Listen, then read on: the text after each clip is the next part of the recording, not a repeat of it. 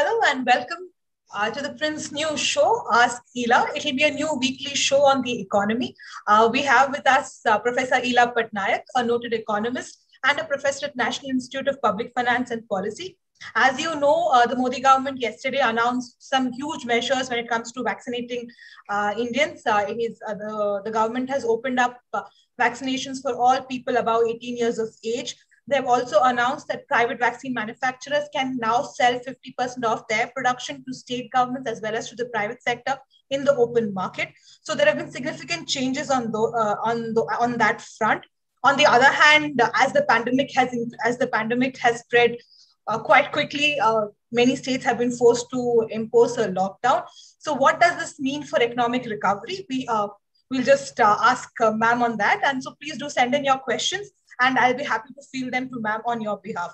So ma'am, I'll just start off asking you, what impact, how do you gauge the impact of the yesterday's announcement by the government, the fact that they have opened up vaccine, the whole vaccine manufacturing industry? Yeah, I think it's very good. You see, because this means that price controls for the producers go away. I mean, if you try and understand supply, then, your Econ 101 class tells you that supply curve is upward sloping. Okay, right? So if people pay more, then supply is increased. So what it does, I mean, while the government's program of 45 plus and, government procurement by the central government continues, but at the same time, with this increased demand and increased production capacity that will come along with it, the increased supply that will definitely follow. And that it is also now possible for people to, vaccinate younger people. So all adults, 18 plus basically means that all adults can now be vaccinated. And that's very good for the workforce, because what we are seeing in the last few days is very, very scary. Many offices have started shutting down. People have started going back home. Curfew, Bombay, Delhi, curfews have started. And this would have been a huge, huge, huge problem for the economy and what it would have meant for GDP looking forward. So it's a very positive step. So as you said, even, now probably big manufacturing companies can actually start and, vaccinating their labor force to ensure that the industry doesn't really have to shut down, even if there's an outbreak in their particular plant. I think the feeling so far, yes, they can. The feeling so far was that if the most vulnerable don't get the vaccine, then there will be higher deaths. And, so first we need to vaccinate those. Now, of course, that program continues, but we also saw that the new variants, the new mutants of COVID started hitting younger people as well to a huge extent. And the death rates are again up.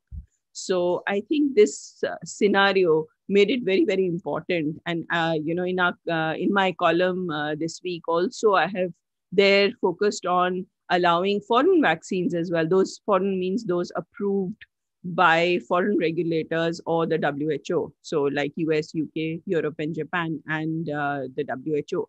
So that is all put together basically means more supply, because we've had a supply issue in the last few days, and the vaccination came down. The growth rate of, the numbers came down because of supply issues.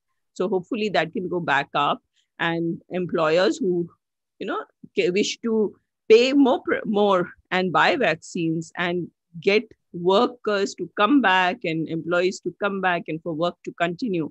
It's an excellent thing that's happening.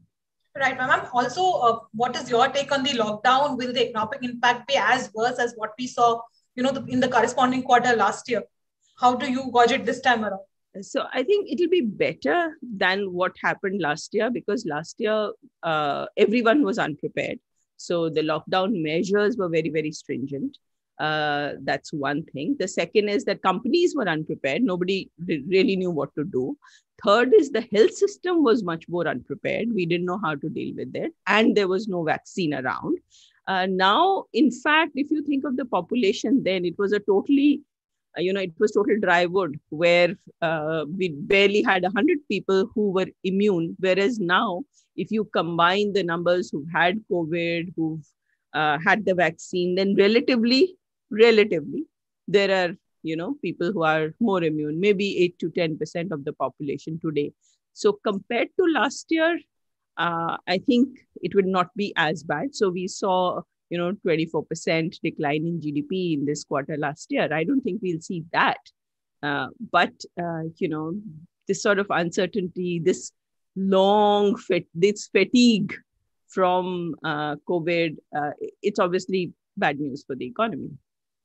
And there have been some kind of downward revisions that have already started, at least for the quarter growth, a few percentage points, at least on a quarter basis. So that has already started. So as you said, it really will depend on how long the lockdown actually lasts. Also, what is your take on the reverse migration?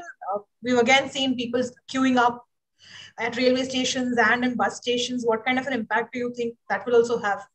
See, again, it causes disruptions. So construction is one industry which, unless, like for Delhi, unless workers are on site, it doesn't allow them to come to work. And everywhere workers are not on site, because that's very hard to do. That was done in the lockdown earlier. And that means that the industry again comes to a stop, and people, having suffered what they did last time, where they sat for many days in conditions which were very, very difficult. So now you're seeing them go back. And obviously it is disruptive. But the point is that these are not normal times. So, you will likely see a disruption because of that as well. Right. I'll now start taking audience questions, ma'am. The first question is from Tejas Jain, who's asking, what effect will this recent wave of COVID cases and the corresponding lockdown measures will have on microfinance institutions and their operations? So for those who have given their customers additional time to return, again, they're going to be in difficulty. And if they have to pay back from where they have borrowed, then they'll find it difficult.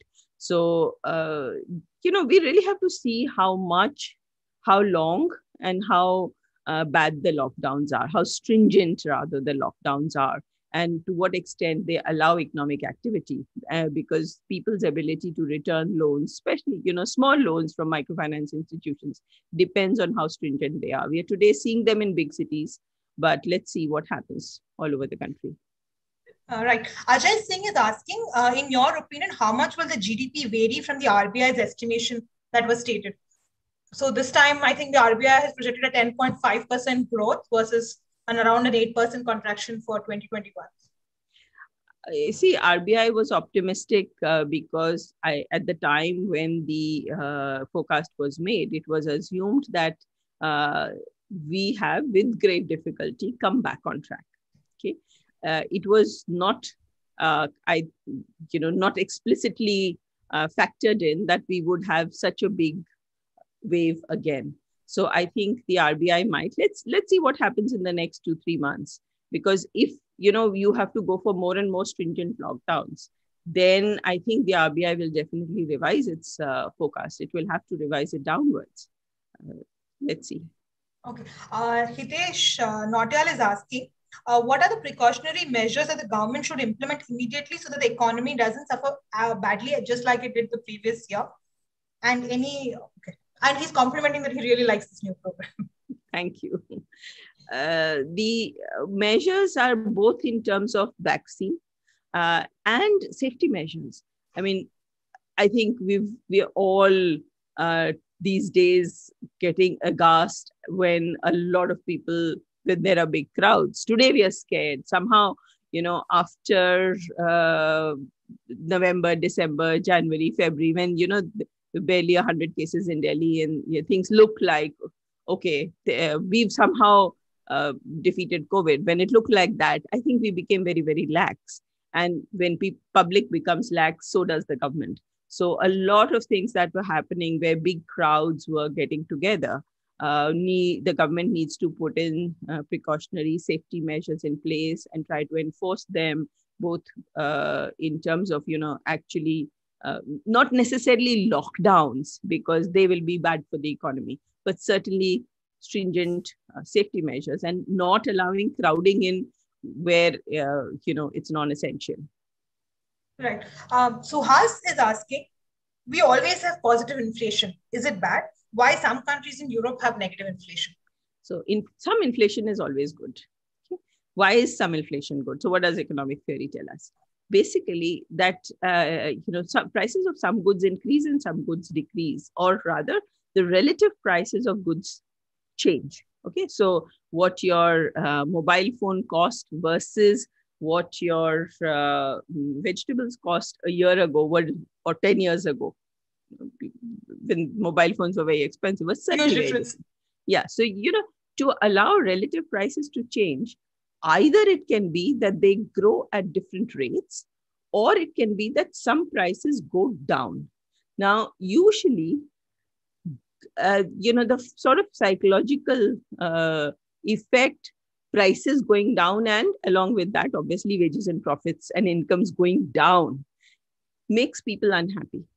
So if prices were to be going down, then obviously there would be people who would earn less. Maybe, their take-home wage will in nominal terms be lower, even if because prices have gone down, it could be that actually their real wages are unchanged. But because there is that unhappiness, usually it's not a good idea to have prices go down. And therefore, for allowing a change in relative prices, it is important that you have a little bit of inflation. So, not have higher and volatile inflation, but say a 2 to 4% inflation is actually considered good. Okay. A related question from Anshuman Thakur, who's asking, what are your thoughts on retail inflation hitting 5.5%? Will it be in the best interest to leave inflation in the higher range now? No, the government has already kept it at 4. We've had a lot of discussions. So YP and I in our previous episodes have had many discussions on this issue, that why it is not a good idea to keep pushing up the inflation rate. Now, just to maybe repeat some of the points that we discussed. One is that after about a 7% inflation or so, you start seeing growth being hit negatively. Okay, so above 7% inflation typically has a negative impact on growth. So you wanted to keep it below 7. Now, since you are an emerging economy with a poor monetary policy transmission mechanism, you don't have a very tight band. A 4% inflation means you're typically inflating 2% more than advanced economies, right? So because they typically have a 2% inflation target, most of them.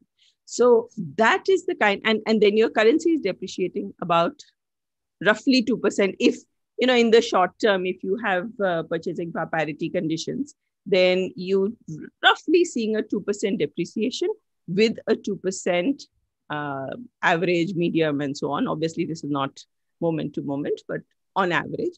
So that is over and above. So, a 4% rate means that you will get a roughly on average 2% depreciation. So that's the second reason why you, apart from the first one, which is that you don't want high inflation because it starts affecting growth. The second reason is that if you start having inflation higher than that in developed, the difference is too much, then you'll also witness higher depreciation.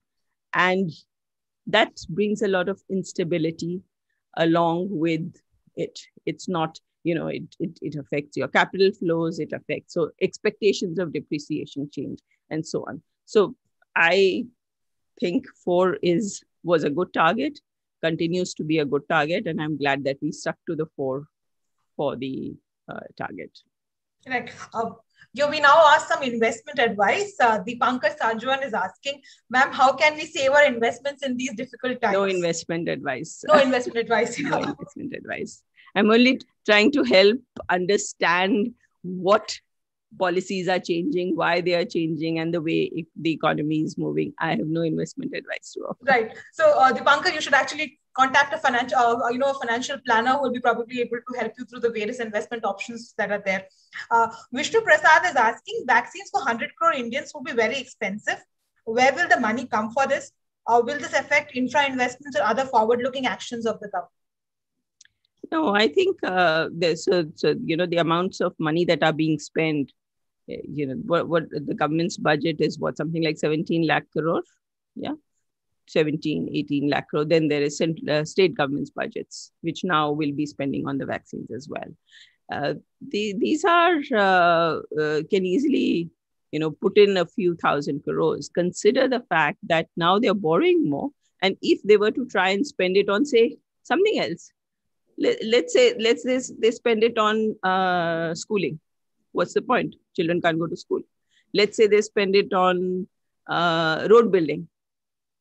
Not much point. You won't get the economic activity. So whenever you think of government spending, try and think of it as a menu, a portfolio of choices.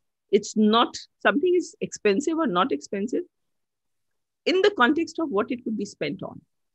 So I think this can be afforded, and it is going to be afforded and affordable, and that's what is happening now. Right. So Ishan Sagar is asking, so are we going to see another quarter or two of negative growth in India thanks to increased infection and its likely fallouts in the coming weeks? Could happen that if, even with the low base of last year, ma'am, as in a negative base of last year?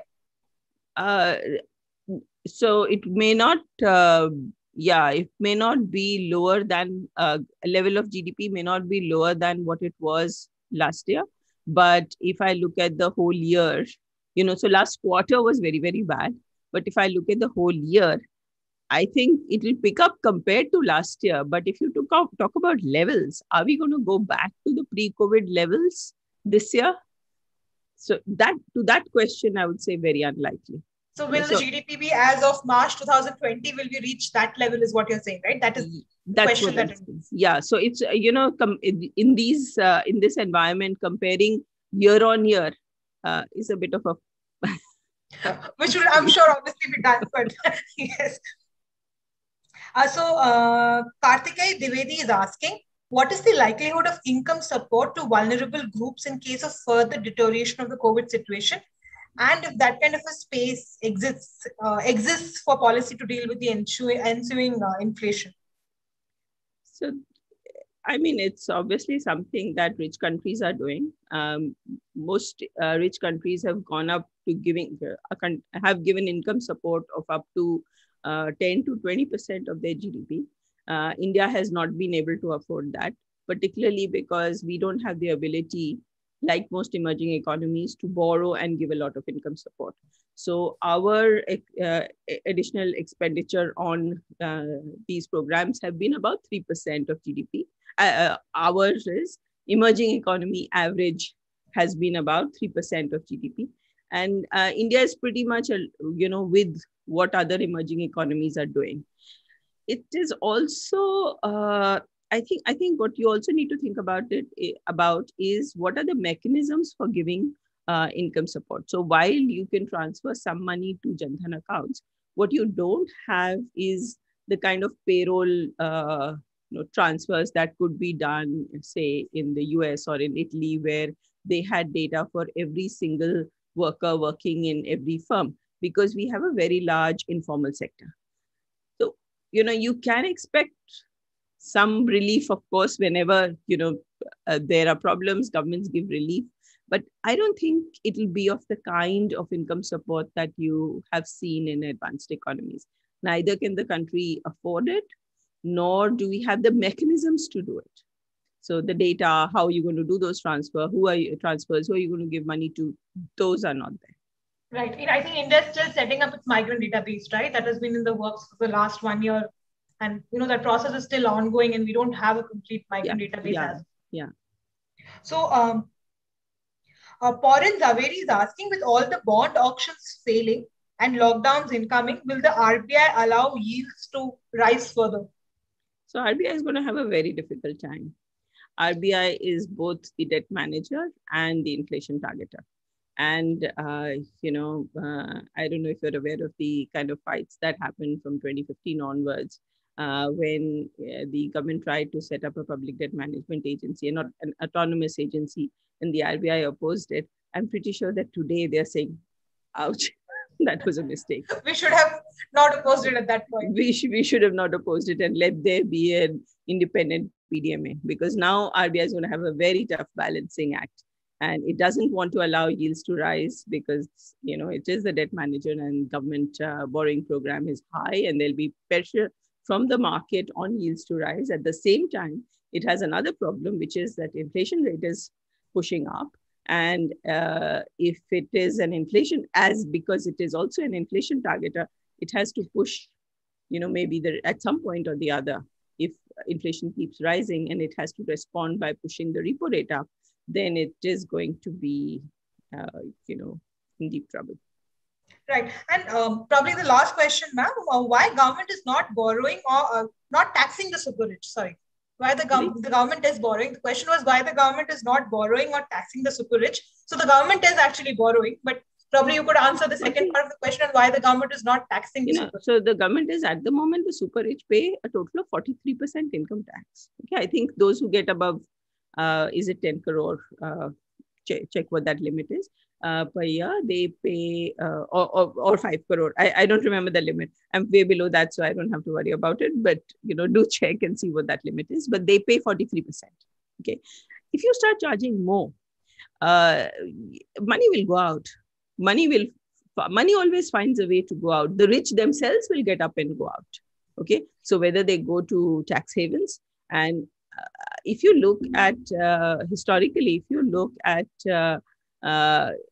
which are the countries from which most capital outflow takes place, like this kind of capital outflow, which is hidden and which is done through various trade misinvoicing or other capital flight, then this capital flight happens when you try to tax too much. So actually, it can be counterproductive. You can try raising the tax rates. I mean, Indira Gandhi had them up to 97%.